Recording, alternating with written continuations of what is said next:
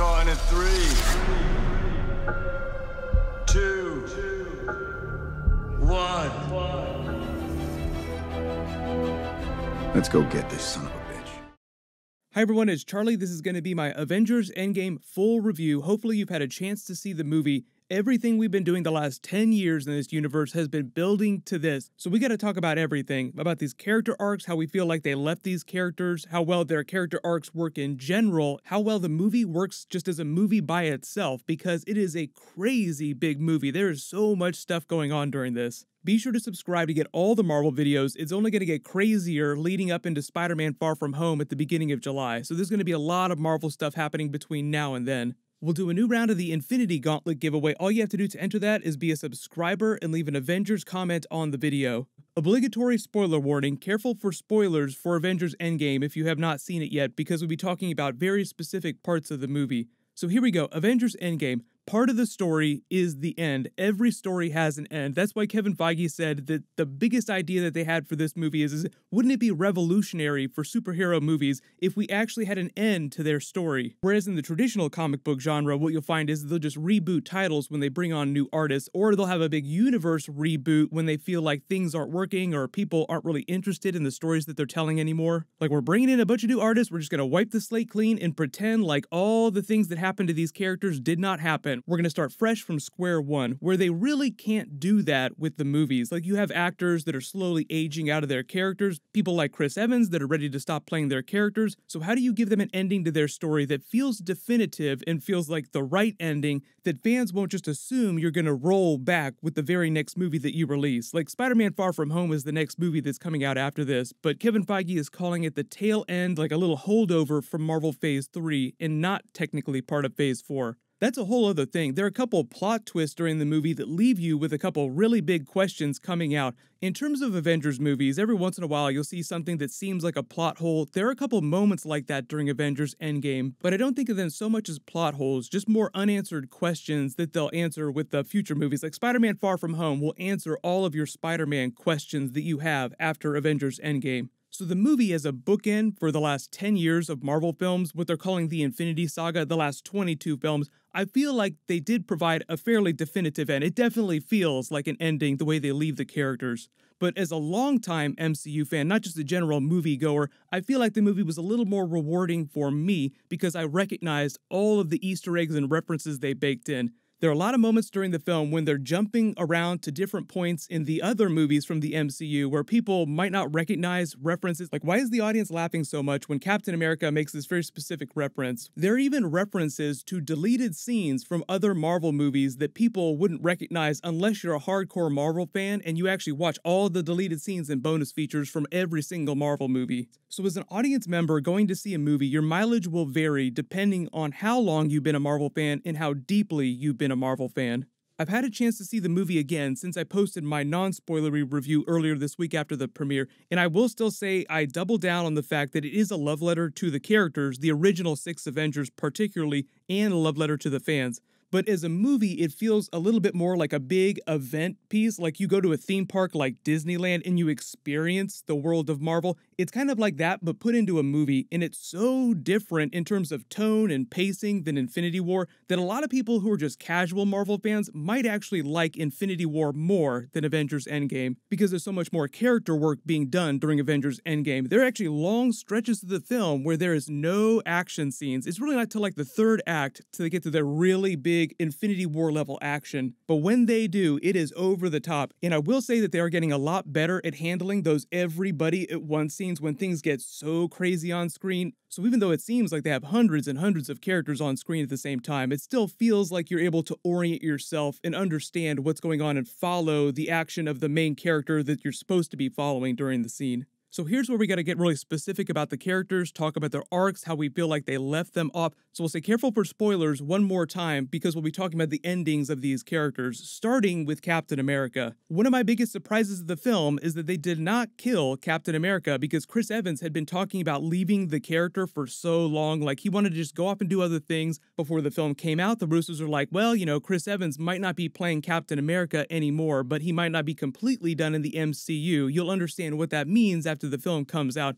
Now we actually know what that means. He's actually going to participate in a special Marvel What If TV show. I'll talk about that when I talk about more Phase 4 stuff, but he'll continue to play Captain America in the past in other projects. So Chris Evans will still be a version of Captain America, just not the one in present day, because now we have Old Man Cap. And I know there are a lot of questions about the logic of how we wind up with Old Man Cap at the end of the movie because of the way they use time travel during the film. I'll talk a little bit more about the logic of the time travel when I do Easter eggs and breakdown videos, but I do feel like they gave him a good ending. Even if it wasn't the ending you wanted, it was a definitive ending for the character that gave him a version of what he'd been fighting for this whole time. Like he has the conversation with Tony during the film where he tells him to get a life. He has the kid, he has Pepper Potts, you need to get a life like me. So he's sitting there thinking about it, and during the film he comes to the conclusion. So at the end of the film, when he goes back to be with Peggy Carter, it feels like something that he'd wanted this whole time but just hadn't been willing to let himself have. For the most part, I've been seeing two reactions to that story. Either people are happy that he got that happy ending of sorts, or two, they're just confused about the logic of the time travel.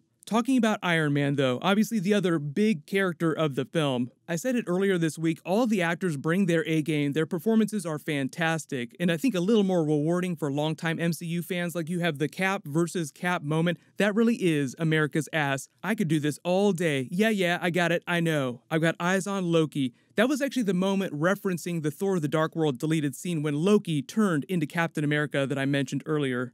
My opinions about the Iron Man arc are a little bit different just because their take on the Iron Man character in the MCU is so different from comic book Iron Man. So comic book Iron Man does not get married, he doesn't have any children, he does have successors, but it's a very Batman battle for the cowl situation where people try to take up his legacy, but nobody can ever quite measure up, so eventually Iron Man himself finds a way to come back, like during Civil War II, where he winds up going into this weird trance-like coma state, then coming back after they rebooted all the titles. So a lot of people went into the movie expecting to see some twist like that, whereas Doctor Strange said this is the only way that things could go down. I can't tell you what's going to happen because if I do, it won't wind up happening. And because Robert Downey Jr. is getting older and more expensive for them to hire, so I think part of the reason for the way they let Iron Man go out was to solve a bunch of practical problems and to give him a definitive end to the character, a situation that he would not try to weasel out of using his intellect. Maybe I'll wisecrack my way out of this situation. So I do commend them for trying to do the revolutionary thing of having consequences stick. He uses the gauntlet and they stick to the rules that they set up during the movie. It almost kills Thanos to use the gauntlet twice, like you see him hobbling early in the film, like he's barely alive anyway, he's so weak. Then when the Hulk tries to use it, Hulk is completely messed up Thanos style, like he doesn't heal the way Hulk would normally heal. So when you see a normal person like Iron Man use it, there have to be consequences. Of course, he's not going to survive that moment. And the twist that they send him out on is just as subversive as the twist that they brought him in on. Like it was a really big deal that a superhero would reveal his identity openly to everyone. I am Iron Man, and the press just explodes. Oh my God, he revealed his secret identity.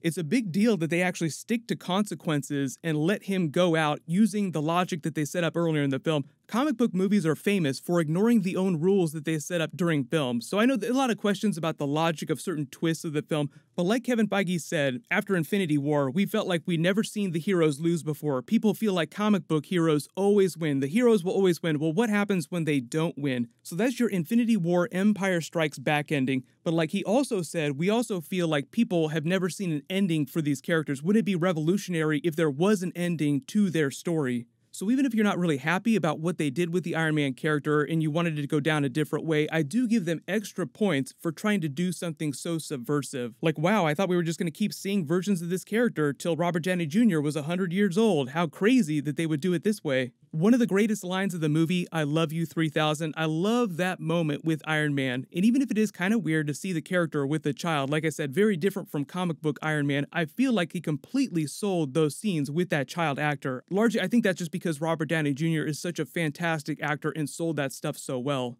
Thor was also one of the more controversial characters during the movie. Your mileage will vary on Thor depending on how much you like comedic Thor. Some people just like really serious, badass Thor. Some people like the more emotionally accessible Thor that gets to tell jokes and sort of be in on the fun with everyone else. I was surprised at their choice to go with thick Thor, thick with 2 C's. You could give him 3 C's. He had a pretty big gut, but I feel like by the time they got to that third action scene where you see him in the background of shots, they sort of slimmed him down a little bit with CG. You've probably been watching the movie and watching Chris Hemsworth do all these fitness videos on his Instagram the past couple of weeks, so it's really ironic to watch in and see beer belly Thor while Chris Hemsworth is being super fit in real life. I'm assuming they just use a combination of prosthetics and special effects to make him look fat during the film. It wasn't like Chris Hemsworth gained 60 pounds during the span of a couple weeks just to film these scenes. I'm really excited about the idea of Asgardians of the Galaxy in future movies. I get what they were going for with his character. They wanted him to be just completely dejected, depressed, not being able to deal with what happened during the movie, not getting past his grief. I loved all the scenes that he got with his mother. Obviously, I loved all the action scenes towards the end of the film where he's dual wielding, and then we'll talk a little bit more about that when I talk about the big action scenes, because some of the big twists, like the one with Thor's hammer, was things from the comics that we've been waiting for this whole time. So the movie tried to pay off a lot of things that have been happening, they've been setting up for the past 10 years. So that's why it feels like more of a big event for the fandom instead of just a traditional movie. So I will rank this with my top 5, maybe top 10 Marvel films at the end of this. I was a little upset about what they did with the Hulk during the film. I love Professor Hulk. Mark Ruffalo is great as Professor Hulk, just like a very chatty, more emotionally accessible version of the character, because remember, it's a blending of both of their personalities, so you get the mind of Banner, but he also gets some of the baser instincts of the Hulk, which is why he feels so chatty and he's telling even more jokes, because typically Banner is a little more reserved. But there were a couple of things during the movie that they just completely sped through, and one of them was Professor Hulk. Like, you just show up and he's already Professor Hulk. They don't give you that moment. He explains it rather than them showing it to you. There were a couple moments during the film that sort of drug and slowed things down a little bit that I felt like they could have gotten rid of in favor of giving you more big payoffs with the characters. Like, it would have been better to spend more time with the Hulk setting up the Professor Hulk twist than to watch Ant-Man walk all over the place learning about what happened after the snap. I feel like after he came out of the quantum realm, he could have just gone straight to Cassie's, learned what happened, then gone straight to the Avengers. You don't really need all those other scenes of him just wandering around on the street looking at all the devastation. So I felt like they spent a little too much time early in the film waiting to build up to the team coming back together. But some of those early Iron Man scenes when he first comes back and he's still just a little bit crazy from being stuck in space were fantastic. So I was happy that they included a little bit of that. The Black Widow Hawkeye stuff during the film, probably the best scenes that we've gotten with those characters in the last 10 years. Their emotional arc during the film was great. Scarlett Johansson, some of her best Black Widow, especially early in the film, and then when she and Hawkeye are arguing about who's gonna take the hit so that they can get the Soul Stone, that was perfect, and thankfully Hawkeye was not a joke during the film. There are a lot of Hawkeye Easter eggs that we'll talk about because he has that Marvel Phase 4 TV show that's coming up that I think that they were seeding during this. All the cameos were great. I love the Stan Lee cameo. Make love, not war. The funny thing is they dressed him up to look like real-life 70s Stan Lee, because Stan Lee was very active during that period. The early 70s was when he transitioned from working on regular comic books every week to becoming the Marvel publisher. And Joe Russo's cameo was a big surprise too. Jim Starlin also within the same breath. Like, you're on Joe Russo, then boom, Jim Starlin also in that same support group. I know there are a lot of questions about the logic of some of the twists, like they've sent some characters out in a very definitive way, but then characters from the past come back into present day, so technically you still have some versions of characters running around, so why then couldn't they go into another timeline and grab a past version of Iron Man and Black Widow and bring them into present day? Like I said, I'll talk about that more during Easter eggs, but I think mostly it's in favor of giving them a definitive ending, and if they had gone right back and got another Iron Man and Black Widow, it would have completely trampled on the endings that those characters got.